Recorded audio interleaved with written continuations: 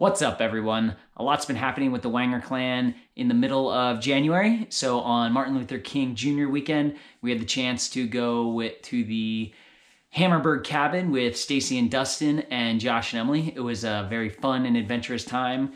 We got over a foot of snow during our time there, so we got to do a lot of snowmobiling, sledding. I had the chance to be pulled behind the snowmobile on skis for the first time, which was a lot of fun.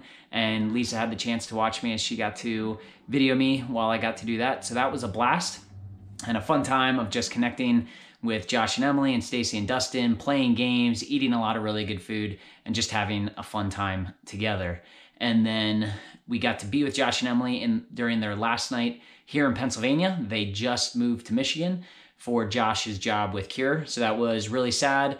We got to spend some time with them again on their last night here in PA and reflect on all the fun things that they've done and had the chance to do while in Pennsylvania.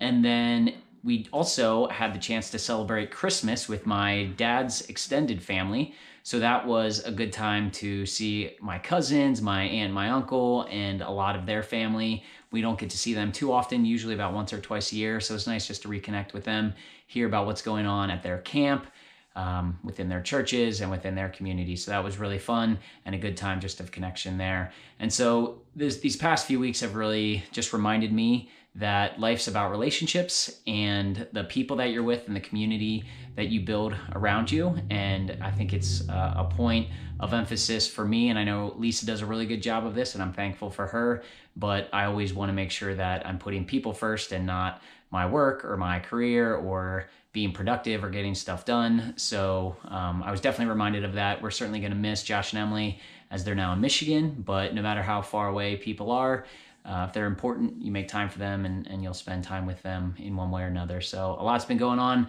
with the Wangers here in the middle of January. I'm looking forward to the rest of 2019. Get even closer. And go back and just smile normal. All right, it's recording. Are you gonna hold the thing or am I? I figure you're in front, so what do you want me to do?